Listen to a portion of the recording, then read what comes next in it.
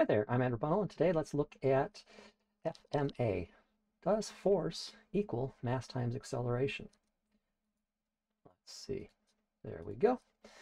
All right, here we are to the applet for today. So this big blue object represents a giant wall, and here we got a ball that represents a mass, and we have a spring. We can adjust the initial velocity, we can adjust the mass of the ball, and we can also adjust the spring constant. I'm going to have you do that. Let's see. I want to go to 0.9 today. Maybe a little bit more for the mass, and maybe a little bit more for the spring. But go ahead and choose your own settings. Now go ahead and click play and watch it go. The spring goes toward the wall, compresses, and bounces back.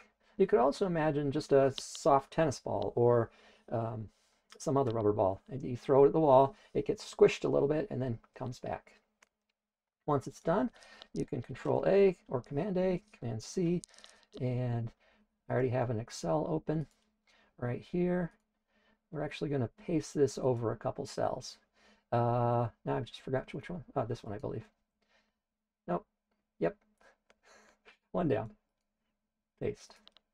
Okay, now we're supposed to put in the mass in this column and then the spring K and then the velocity. Go ahead and don't forget units.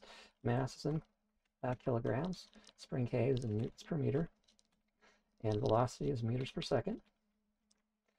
And my applet, I had, let's see, where'd it go? There it is. I had 1.2, then 8, and then 0.9 for me. I hope you had something different. Now right here, I accidentally copied and pasted that in the wrong place, and so I'm going to go Control X, and I'm just going to paste it over one, Control V. Another way you could do it is move this to the side, to an edge, and drag it. You'll do that just a little later. This column is going to be index, and we're going to do 1, 2, 3. Highlight those 3 boxes, and Excel knows to count it down. Next column is time, and this is position of X, and then this one is the force from the force sensor. Time is in seconds, position of X is in meters, and the force sensor is in newtons. Okay, so what's next? Well, next we're going to just plot 3 to see that it looks the same as it did before. So I'm going to click there, I'm going to click the scatter plot. Yep, that looks the same. Now if you want to, right now you can make the points smaller, or we can do it a little bit later. But that looks the same as the graph from, or the 2 graphs, I should say. What just happened to my graph? This one? Nope. This one? Nope. It's not showing up. Nope. Oh, there they are. They just showed up in a place I wasn't expecting. And so you can see the red ball position and the blue force sensor. Okay, back to Excel sheet. Now the next thing we're going to do, I'm just going to move this off to the side for a little bit. The next thing we're going to do is estimate the error in the force. To do that, I'm going to click on the force, and I'm going to just make a scatter plot. When we don't include an X, it includes the index. So do you see the index right along here? It includes the index of the data. So for example, if I go right here to 0.123, that's before the curve, but I'm going to show you what it looks like if you do it wrong. And this is 0.139, or let's go to 140, maybe easier. Now I'm going to click on the data in the graph and see this last 602 number.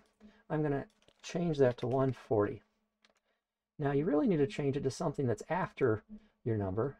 And notice right here I have some data points that fall down, and that's not what we want. We want to find the standard deviation of the points before the collision starts. So once again, I'm going to click on the data. I'm going to go down just a little bit. Let's say 130. And now I have a nice spread of points.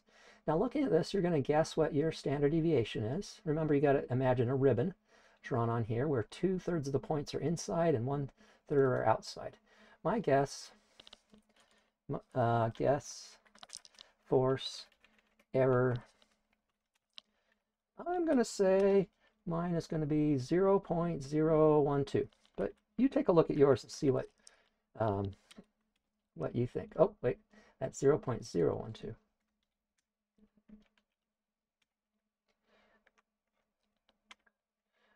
Okay, I'm going to drag that down a little bit, and we're going to find out what the error of the force actually is. So E underscore force, and that's in newtons. Now I'm going to say equals STDEF of this first cell, and then I'm going to go down to the number I picked, and that was going to be G130. And I'm going to add dollar signs to both of these. Dollar signs. Oh, F4 or Command T. And click Enter. That way, when I copy it down, it keeps just giving the standard deviation of that number all the way down. There we go.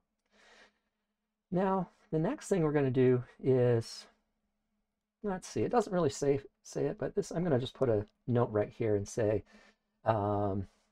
before collision. And that's going to be index, and that's going to be 130. Okay. Now, in the next column, we're going to, in the next two columns, we're going to take the first and second derivative, which is just finding the slope between, it's just finding the slope of the position with respect to time, and then finding the slope of velocity with respect to time. So let's do that. Velocity, that's meters, oh, and this one's acceleration. And now velocity is meters per second, and acceleration is meters per second squared. Now, I recommend to put your formula in this first cell, and I recommend that so that you can remember to delete the top and the bottom cells. So always just put this formula in and include this weird thing where we're actually going to subtract the m for mass off of that. And that's going to remind us that we have to delete the bottom and the top. And then once again, we need a parenthesis and then minus the seconds.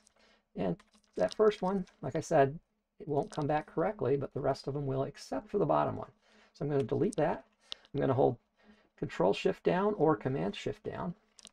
And I'm going to come down here and click on this cell and click in the cell and see, aha, it doesn't include, it includes a blank value, so I got to delete that value. And then Command and Control Shift up and up again.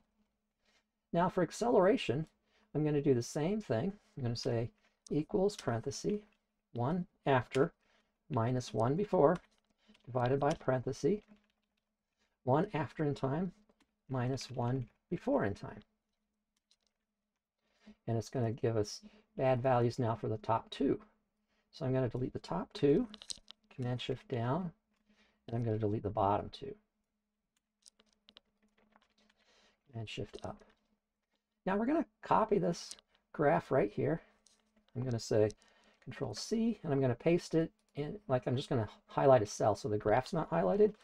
And I'm just going to paste it. Now I'm going to say guess in, not the error of the force, I'm going to say guess in, oops, I actually spelled that all wrong and all that kind of stuff. Oops. Anyways, error in acceleration. Error.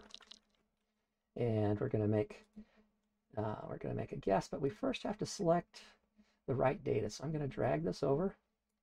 Now I'm going to drag this over. And I'm going to look down at the graph. And this one looks a little bit bigger. This one looks a little bit bigger. So I'm going to say 0.08 for me, but yours might be different depending on what velocity you chose. So I'm going to say 0.08 and then meters per second and delete the newtons. Okay, let's find out what it really is.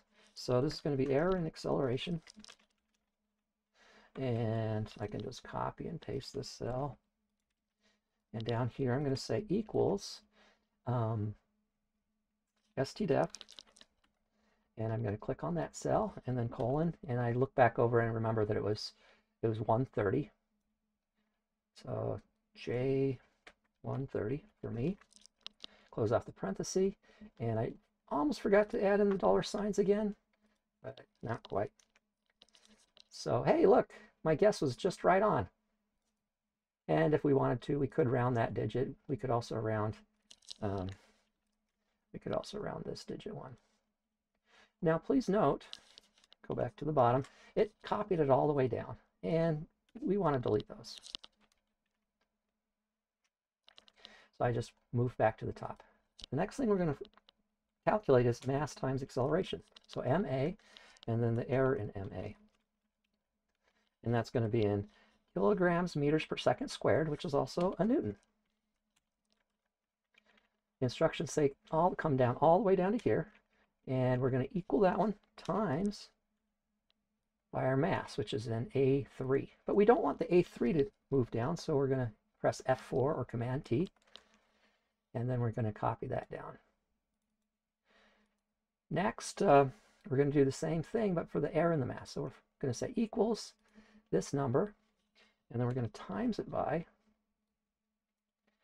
that number and F4 and Command T to add in the dollar signs, and then we're going to copy that down. Now, if you have some zeros up here, make sure you delete those. And also, when you have zeros down here, make sure to delete those.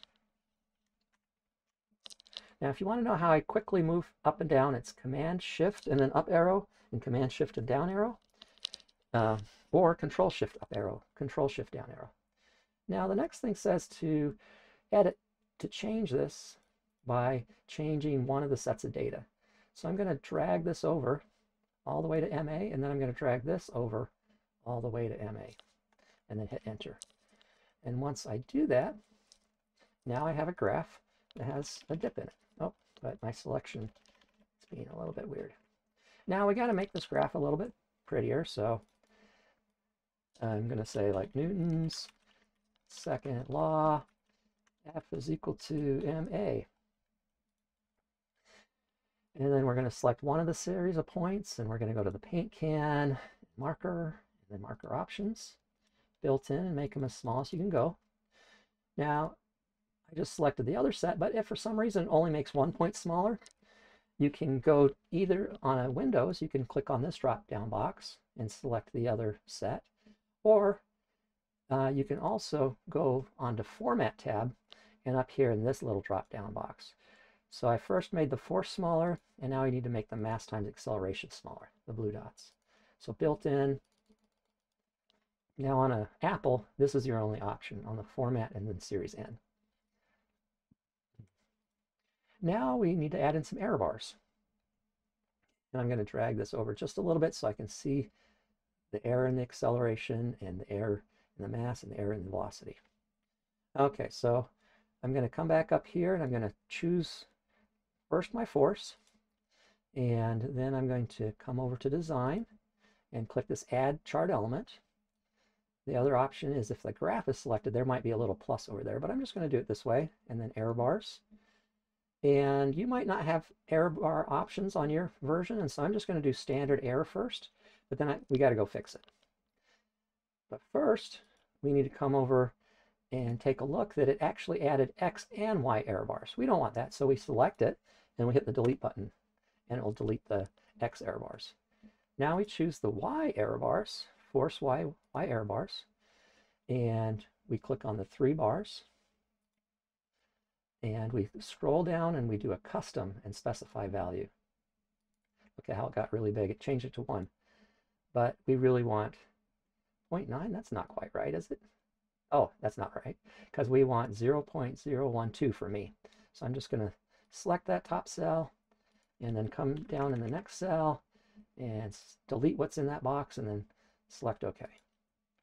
There we go. We've added some really small error bars to that plot. Now we need to do the same thing for the force. Now if you can't quite click on it again, once again you can click this drop down, or you can select the series from the Format tab. Now we go back to Design, and we add Chart Element again, and we're going to do error bars. And this time I'm going to do more error bar options, just in case you have that option. And then we're going to go to Custom, and specify value, and I'm just going to click on this top cell, and then I'm going to delete this one and click on the bottom cell and click OK. Now it looks okay, but it has all these big error bars, so I can just click and click delete, or Control Z, I can go to the format once again and click this drop down and select it that way and then click delete. Okay, so to make this chart a little bit better, we have to add in a few more things. We have to add in axis titles, and we also have to add in, we have to zoom in. So to add axis titles, I'll show you that this is a little plus right there, but you can also do design and add chart element there. This time I'm going to click right here and do axis titles. Now the first one is selected right there, and I'm just going to select it. I could type it in sideways, but I'm just going to do it up here in the bar. And I'm going to say F and M times A, F and M times A, and the units are in newtons. And when I hit enter, it's going to just change that. Now this time I'm going to edit it from down here. I'm just going to highlight the text. I'm going to do time, and the units are seconds. Okay. Now, the instructions say to zoom into a little piece, and so I'm going to zoom in between 1 and 3 seconds. To do that, I'm going to double click on the 2, or the time, sorry, the x-axis, the numbers of the x-axis, and then I'm going to click on the bars, x-axis, and I'm going to zoom in. Let's see, I said 1 and 3. There we go. Now I zoomed in. I look closely. I can see lots of error bars. Not all of them cross. Some of them cross, but not all of them cross. Now, just right here, I'm going to make the major unit just a little bit smaller, 0.2, just so I can see the grids a little bit better. Okay. Now I got my title columns. I got all that. Great. Now the next step is we need to zoom in on about 0.2 of a second down here.